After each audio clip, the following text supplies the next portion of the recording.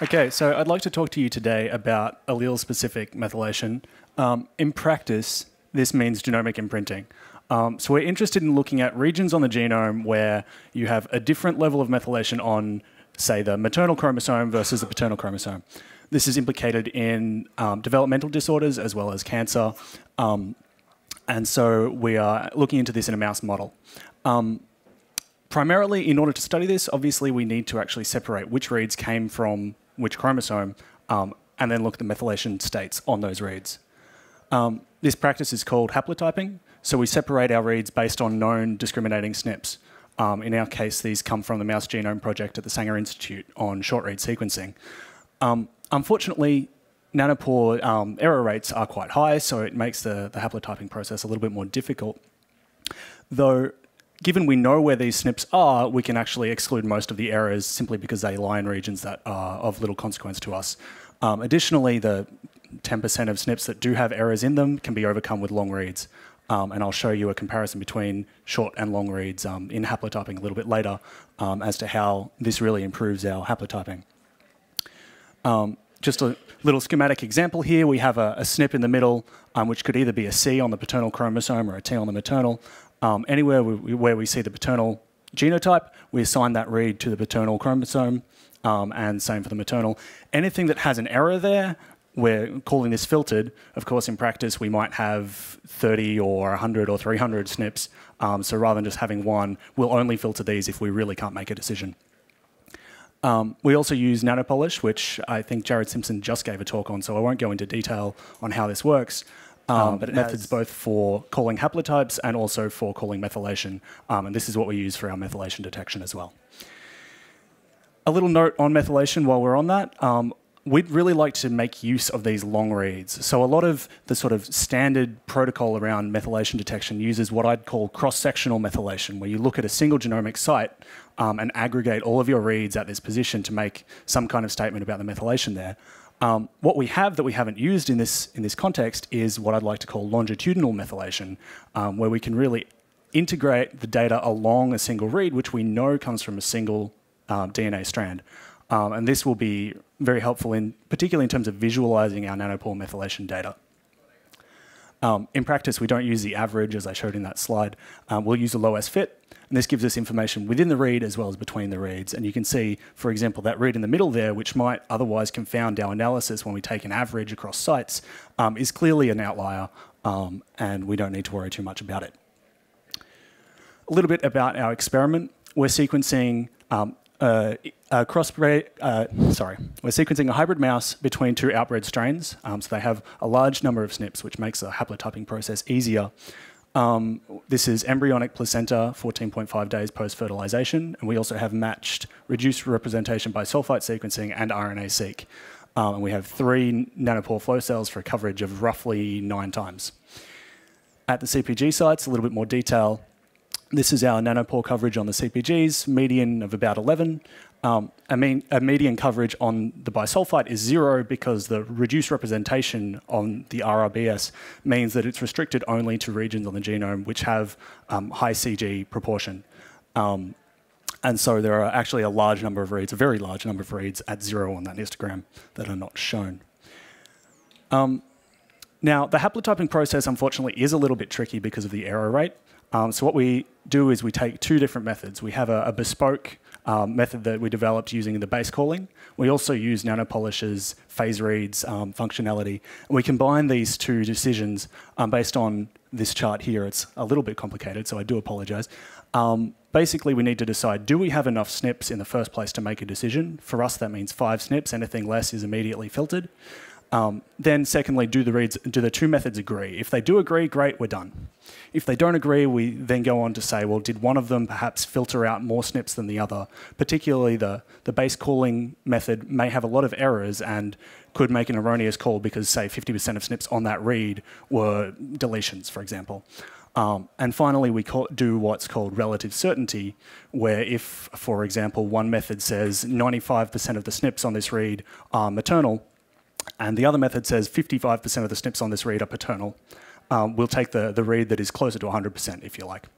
And that in all gives us about 2/3 of our reads can be successfully haplotyped using the combination of methods. Here's a quick overview of our nanopore and reduced representation bisulfite haplotyping. As you can see, we get roughly equivalent numbers of maternal and paternal reads on the nanopore and on the RRBS, but a large number of reads in this category I call unassignable, which means those reads had 0 SNPs and we can't proceed any further.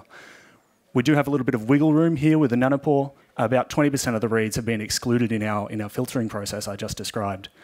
So assuming we get increases in accuracy over time, we could increase this to roughly 90% of our reads successfully haplotyped in time. This is just the same thing for the nanopore data across chromosomes. You can see the distribution's reasonably consistent. Also, we get the sex of our sample right, which is a nice little bonus. We have just one X chromosome, which is the maternal, as we expected. A little more on combining those two haplotyping methods. These are the hybrid strain and also the pure paternal strain, and the two scores we get from our two methods on the X and Y axes. As you can see, there's quite a large number of reads here in the middle where nanopolish gives about 50-50 SNPs from maternal and paternal, but the base calling actually gives us a better result. And this is confirmed in the pure paternal strain where we can see these reads really are paternal reads. My hypothesis there is that it's a improvement in base calling beyond the HMM model, which might give albacore the advantage here. Finally, very briefly, this is the RRBS and the nanopore methylation. They agree. I won't harp on about that because other people have discussed it before me. Nanopore does tend to undercall highly methylated regions, but it's still the binary classification is pretty good. Onto our results. We have known imprinted genes within the mouse genome. There are a few dozen of them. Here's one example, impact. We have the nanopore methylation up top. These vertical bars here are the location of CPG sites where we have information. Then we have reduced representation by sulfite, haplotyped RNA-seq, as well as the imprinting control region just located down here. As you can see, you get a beautiful separation between the red reads, which are the maternal, and the blue reads, which are the paternal reads, at that imprinting control region. Each of these, by the way, is a low S fit of the methylation on a particular read. Another example, this is my favorite, NESPAS and GNAS are two imprinted genes right next to each other. And again, you get this beautiful separation between reads, both in the nanopore and in the bisulfite. So it's a nice confirmation that our method is indeed doing what we'd like it to do. In case you thought I was cherry picking, which I was, these are all of the primary imprinting control regions. As you can see, a couple of them we have too little coverage to make any reasonable statement about, but most of the imprinting control regions show a strong pattern of here the maternal imprinting control regions have a strong difference towards the maternal allele and the paternal, the same thing in the opposite direction. Finally, we'd like to go away and say, can we discover new differentially methylated regions or new imprinted genes? So using DSS, we called 32,000 DMRs with a p-value of 0.001, and they have, in each case for enhancers, promoters, and gene bodies, a substantial enrichment of overlap compared to a random distribution of DMRs that we simulated. And while this is limited in terms of the clustering of genomic features, we do think that at least some of these DMRs have genuine biological effect behind them and not just noise. Quick example of two of them. This one's my favorite. We have a differentially methylated region at the TSS of these two long non-coding RNAs. When we zoom out, we see right next to it, and I'm not making any biological statement here, but an interesting candidate to explore further, a differentially expressed read gene, in our RNA-seq called WNT7A. So we'd like to investigate this one further. Another example here, another long non-coding RNA, it's differentially expressed, and we have this weird pattern of methylation at the transcription end site.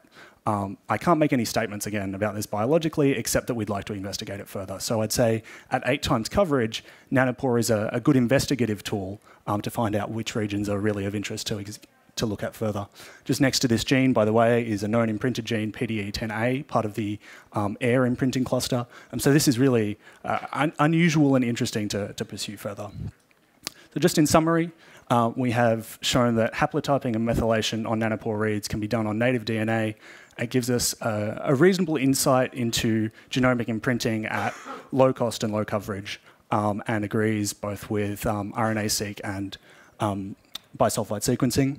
At the moment, we're currently processing the data for the reciprocal cross, so we can show if these effects are genuine genomic imprinting or whether they're strain-specific effects.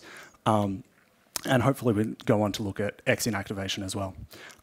Finally, a big thanks to all the people back in Australia who made this work happen. And thank you to Nanopore for having me speak.